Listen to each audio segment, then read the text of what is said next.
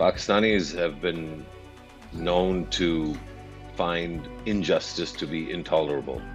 So Pakistanis will tolerate a lot of abuse and a lot of injustice over a long period of time, but Pakistanis are also known to snap. In 2007, that's what General Mosharraf experienced through the lawyers' movement. So the lawyers' movement helped crystallize a generic anger that was building over many years.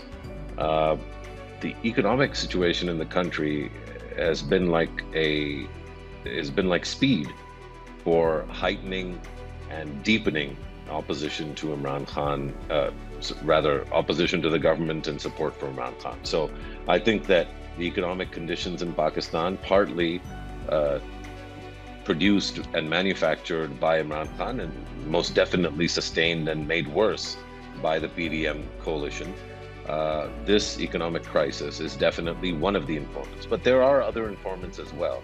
And Pakistan's sense of isolation, a lot of Pakistanis being sick and tired of military intervention, a lot of Pakistanis being sick and tired of traditional politics and dynastic politics. A lot of factors are contributing to the huge popularity that PTI enjoys today.